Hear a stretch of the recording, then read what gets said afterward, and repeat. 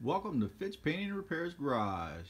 Here's our little surprise. Today's project, we have found some barn fresh finds, some vintage machines. This is titled as a 1963 Triumph.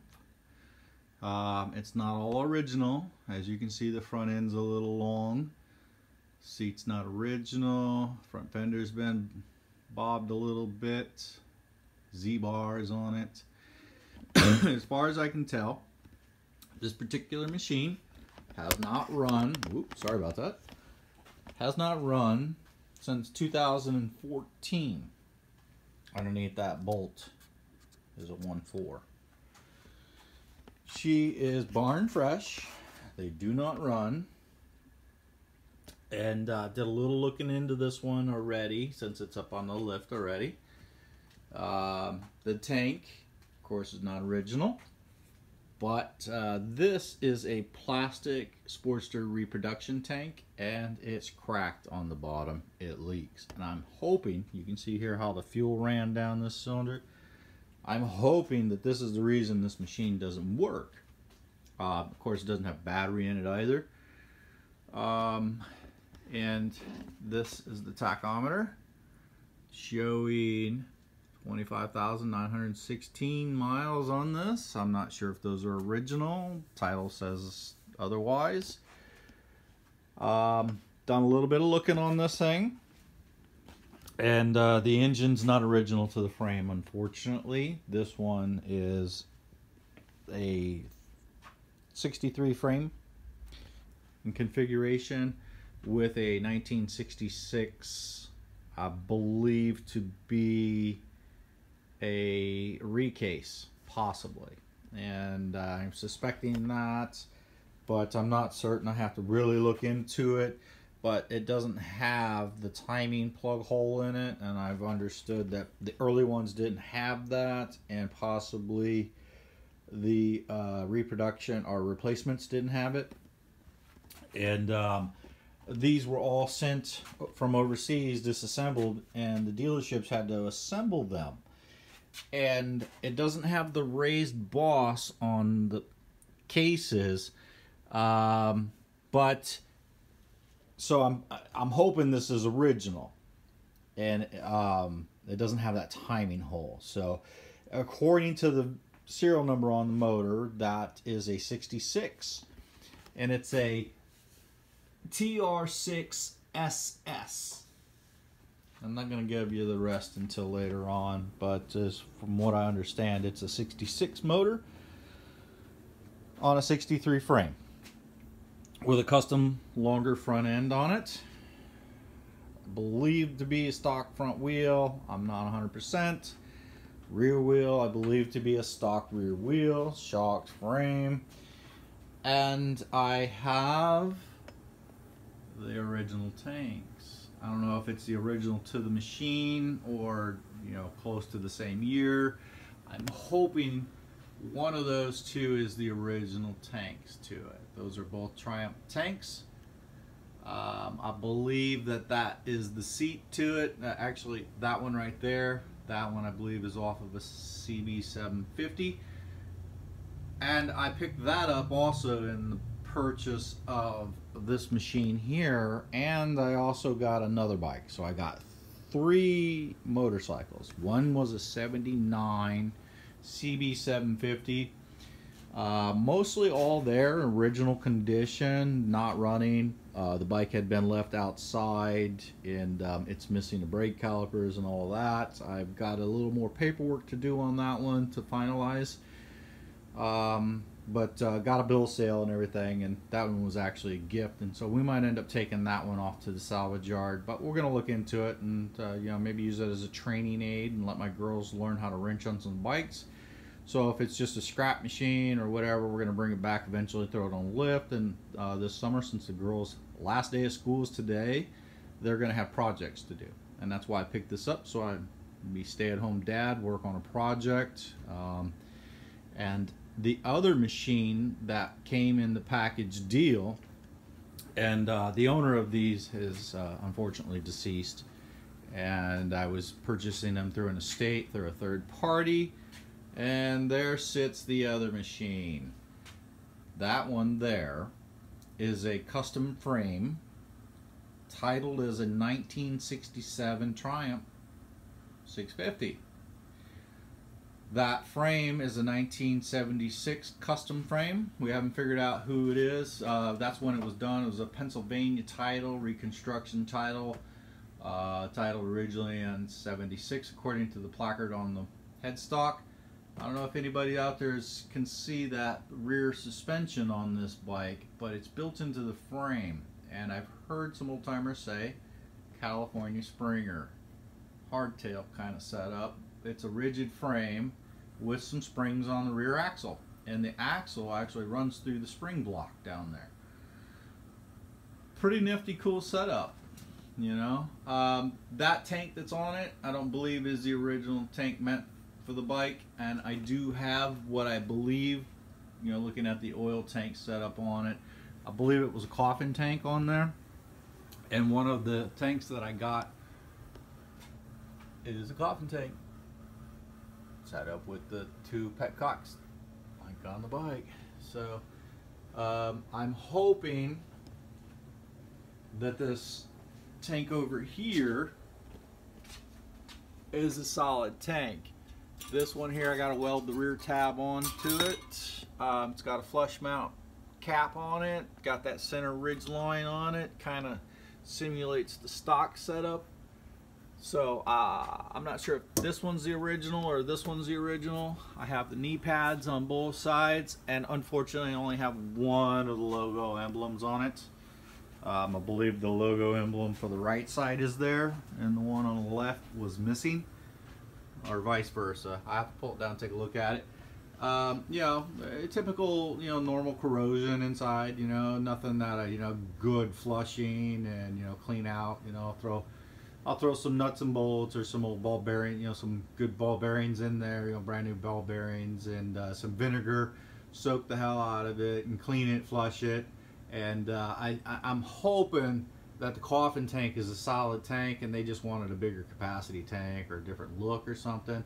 Hopefully that thing doesn't leak, and if it doesn't, it's going to go back on that machine. And I possibly might run that tank on this bike unless I can get that one sorted out and fixed and put on there. I'm just going to see which one looks best on it.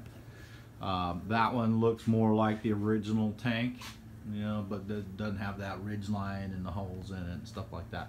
So the project, oh yeah, and I also got a whole bunch of exhaust pipes, and I believe I have the original 2-into-1 header for this machine. From what I understand, the SS came with that. The SS means street scrambler, from what I understand. It's a different configuration. And from what I understand, this one was a British bike. This one was American. It was an import, you know, so they would say export. It's an British export, made specifically for the American market.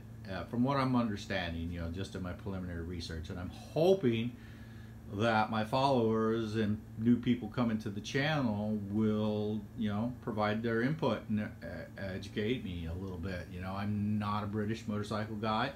I've never worked on one of these. I've never touched one. I've always been very interested in them. I've worked on Japanese metrics, and I've worked on American machines. So, you know, that's where my expertise is. So we're going to be learning quite a bit about this machine and the motor and all that. I've done some preliminary research on these. I did that, you know, looking into them, estimate the value of the machines. I got a fair price for them. I wouldn't say I've got a great price for them. I got a fair price for them, you know. So that one, I got the original front fender for it. I've got that King Queen seat came with it. You know, the whole front end on it's got a long raked out front end. I believe stock front wheel for the correct period, running a bigger tire on the back end. But I think it's a stock rear wheel, but I'm not 100%. I really haven't looked into the machine a whole lot. I just you know, rolled the engines over with the Kickstarter to make sure the engines weren't seized up, you know, and listened to it, and it sounded like they had good compression. So, but neither one of them run. And that one over there is, you know, it's missing some parts on the left side, specifically missing the foot peg assembly, the brake pedal and armature, and I'm missing that little cover on the electrical box down there, and no speedo and tack, no brake light or anything like that, and carburetors aren't hooked up, gas tank's not mounted right, it's not for it, the seat's not mounted right. The whole entire front end was all loose, bolts are all loose in it, so it was under, you know, he was working on it or attempting to work on it or take it apart or something. So I'm hoping there's nothing wrong with the primary. I'm suspecting possibly the charging system's bad in it, and that's why they were going into that side. Who knows? Who knows? And seeing as how that the electrical panel box is off and the ignition switch is dangling, I'm kind of suspecting that, you know, some kind of electrical issue. Either the ignition's shot in it, you know, coils are bad, you know, and all that. Now, these both are running points. I did check under the points cover, you know, to see, and they're both running points, but that one's not running stock coil or rectifier in it. It's got a more modern setup on it. So we're going to dig into it. We're going to find. This one here is going to be the first attempt to get running, because I believe that this one might be more complete looking at it, and you know, it had a tag on it, you know, so I'm hoping that the individual just you know, parked it because of hopefully that fuel leak was the issue, and so we put a solid tank on it or run a remote bag to get this set up. I'm going to do a little quick clean. You know, we'll go ahead and fuel the carburetors and tickle them and see if we get fuel flow through the carburetors, and if so, you know, I need to test for spark real quick, so I need to go get a battery and put in it. I heard online that these little scooter batteries will work. It's the same 12 volt and 7 amp hour battery, but it's not the right size to fit down in the hole. And I have a whole bunch of those electrical scooters and whatnot, you know, for the kids. And so, you know, I can use this for testing and all that. You know, I don't want to have to redo, but I'm probably going to have to change out the wiring for all that anyways, because it's so old. So I'll probably just clip them I-ring, you know, ring terminals off, you know, and put these spade terminals on, you know, male, female. And that way I got a good solid thing, because I did hook that battery up once, turn the lights on. And I do have functioning headlight. I do have functioning taillight, brake light. And I did attempt to kick it over, but did not see any spark whatsoever on the plug. And that's what caused me to open that up and take a look. And yes, it does have points. So maybe the points froze up, not working properly.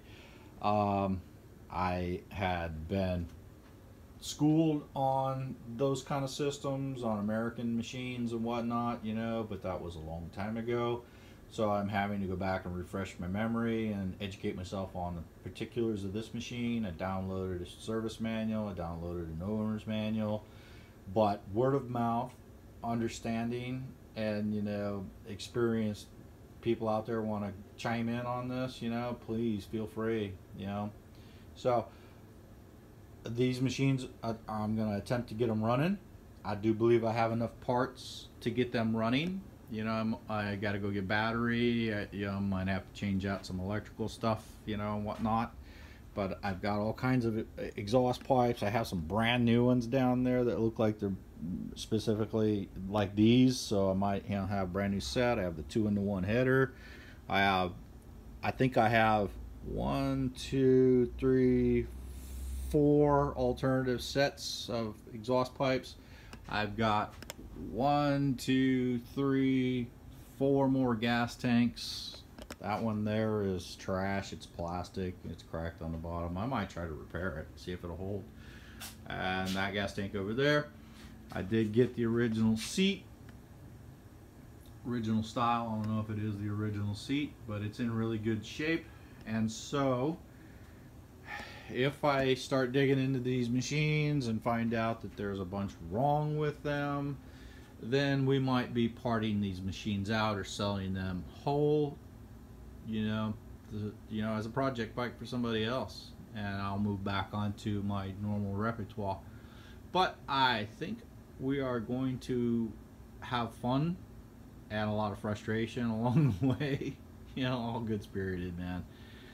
So please share, like, subscribe, pass the word, tell your friends, watch the build. I'm going to try to document it. I'm going to look into getting a better camera, tripod, some better lighting so that we get some really good shots and angles of this machine. She's a crusty barn find, man, and the individual lived kind of on a dirt road. It wasn't a long dirt road, but look at them. So yeah, velocity stacks, it's got good compression, according to the kick over on it, and the clutch plates engage and disengage, shifts through all the gears, nothing froze up in the engine. I'm thinking she was parked because she was leaking fuel, and then it just, that's why he's got these tanks. He got these, these are probably original tanks that he had gotten with the machines or something, and that's supposed to be the replacement for it. But you got a tack weld on, it was tack welded on, but it came loose, so you probably got a really good deal on it. So we'll put that back on, and we'll leak test the tank, and if the tank holds, then we'll probably put that on there. We're also going to leak test that one over there and see if it holds. It's already set up and got petcocks and everything on it, so that will probably be the one that we put on there for testing if it holds fuel, because this one's definitely coming off. And we'll take the seat off. We're going to start going through some of the electronics. But the first thing I want to do is put a battery in it, put some fuel in it, and see if she fires. If she fires, man, awesome. We won't have to do a whole lot to it. But if not, then we will go through it, and we will try to fix what's fixable, get the machine going, and then we might offer this up for sale. So I got these two machines. I also got a CB750. I'll have a whole bunch of parts. It's got the whole engine, it's got the body panels, it's got the seat. I even got a replacement seat. It's in really good condition for it. It's got the gauges. The only thing I think was missing on it was probably some of the electronics, and it was sitting outside, so it's electronics are going to be questionable anyways on that. The engine, it's got the complete engine. It's got all the carburetors on it. It's got no front brake calipers, no rear brake caliper. But it's got the rotors, the wheels on that machine. I don't know if you guys have ever seen a 79 CB750, man, but those wheels never dull, never tarnish. They are looking pristine. They look brand new on the bike. So I don't think it was sitting outside for real long, maybe a couple years. The guy had lots of different projects and all, but time caught up to him. And now, next generation is going to come along, and hopefully this machine will see some road use again. That's what we do on this project. In our garage, we are in the business of trying to preserve old machines. I'm not looking to restore this. I'm not looking to put it back to factory condition. I'm not looking to do any of that. What I am looking to do is put it back on the road, make it roadworthy and a solid machine, good running machine. And if that's not capable, then it'll come apart. It's not an original machine. As far as I can tell, the numbers aren't anything special. But something to say, that TR6SS is the Steve McQueen machine. The Steve McQueen machine. And they also call this, the Desert Sled? So flat trackers and all you guys out there, props to you, man. I've actually got some family ties to that situation, so through my mother's side, I'm related to the first champion. Daytona has a plaque or a statue out on the beach of him. He's a family member. So, maybe we'll, dig up some of that history and we'll share it with you guys, or some of you guys can reach out if you know more about it than I do. But I'll be trying to learn. So, the gentleman who owned this, may your spirit fly with us when we take it for its maiden voyage. May you shine down and smile on me when she kicks over and fires. And you know, if there's hidden problems in it, you know, come to me in my sleep and let me know, man.